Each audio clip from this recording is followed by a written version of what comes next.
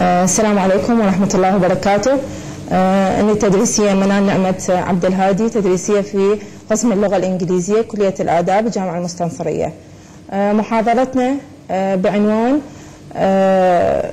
فروع وأقسام علم اللغة لكتاب اللغة للكاتبة جين أتشيسون 1972 اللي درسها لطلاب المرحلة الثالثة. So in the beginning, let me identify a very important point that whenever we intend to explain linguistics, three questions are arising. Question number one, what is meant by linguistics? Question number two, what is meant by language? And question number three, who is the linguist? Well, as far as the first question, what is meant by linguistics? Actually, many linguists, including Atchison, 1972, affirmed that linguistics is the systematic study of language, or it is the discipline that describes language in all its aspects and formulates theories as how it works. Actually, this definition leads us to conclude that there are many methods, there are many theories, many mechanisms that are used in order to acquire, to study, and to understand language. So this leads us to conclude that linguistics is the scientific study of language. But what is language?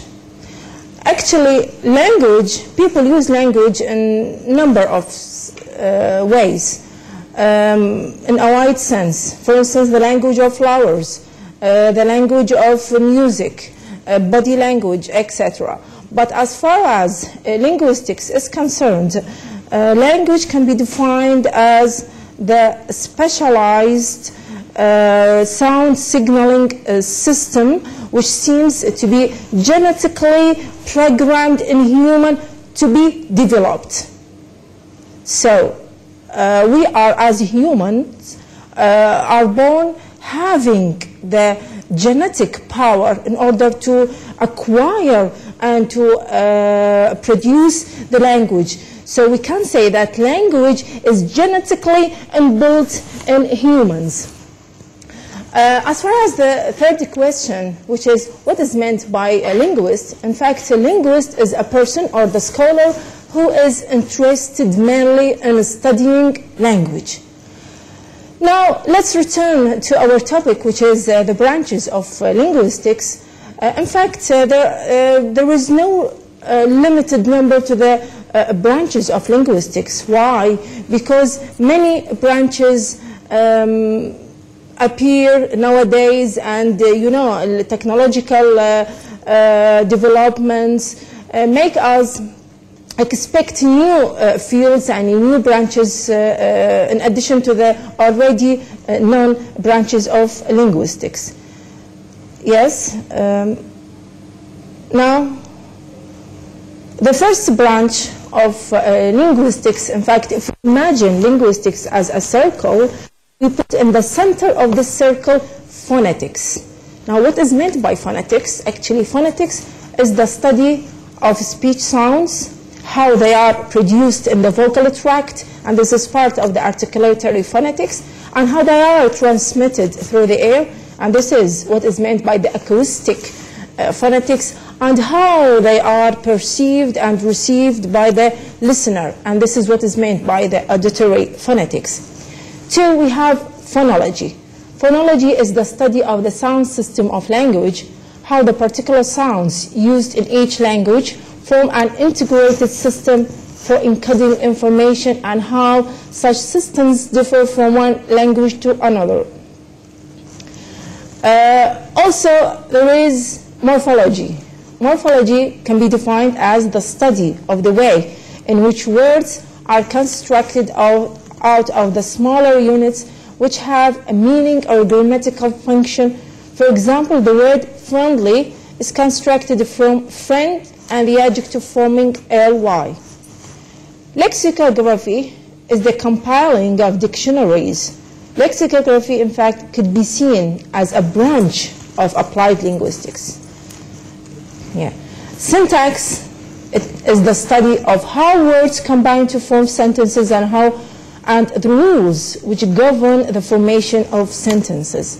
Semantics is the study of meaning, how words and sentences are related to the real or imaginary objects they refer to and the situations they describe.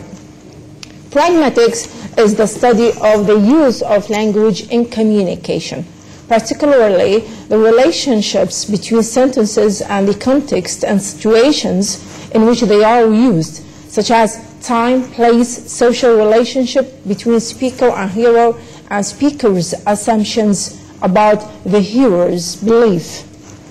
Sociolinguistics is the study of language in relation to social factors such as social class, educational level, age, sex, and ethnic origin. Such areas as the study of language choice in bilingual or multilingual communities. Language planning or language attitudes can also be included. Now we have another branch, which is discourse analysis. Discourse analysis, in fact, can be defined as the study of how sentences in spoken or written language form larger, meaningful units, such as paragraphs, conversations, interviews, etc.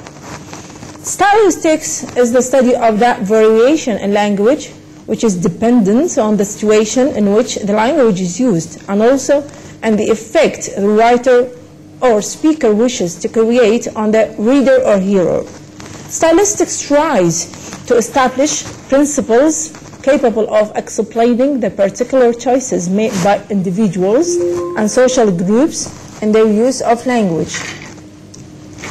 Literary stylistics is the analysis of literary texts applying linguistic methods and theories, phonetics, morphology, syntax, discourse analysis, pragmatics, etc., with the aim of providing retrievable interpretations which allow comparisons of different texts, genres, fiction, drama, and poetry, etc. Psycholinguistics is the study of the mental processes underlying the planning, production, perception, and comprehension of speech. For example, how memory limitations affect speech production and comprehension. The best developed branch of psycholinguistics is the study of language acquisition. Applied linguistics is the application of the methods and results of linguistics to such areas as language teaching, national language policies, translation, language in politics, advertising, classrooms, and courts, which is called forensic linguistics. Computational linguistics, in fact, studies natural languages such as Japanese rather than computer languages such as Fortran or Java. The field of computational linguistics has two aims. Number one, the technological aim to enable computers to be used as aids in analyzing and processing natural language, and the psychological aim to understand, by analogy with computers, more about how people process natural languages. It also includes research on automatic translation, electronic production of artificial speech, and the automatic recognition of human speech. Yeah, all these definitions, in fact, are adapted from these two main sources: Richards, Jack et al., Dictionary of Language Teaching and Applied Linguistics, and from Crystal David, 1997, A Dictionary of Linguistics and Phonetics, 4th edition. Yeah, thank you very much for listening.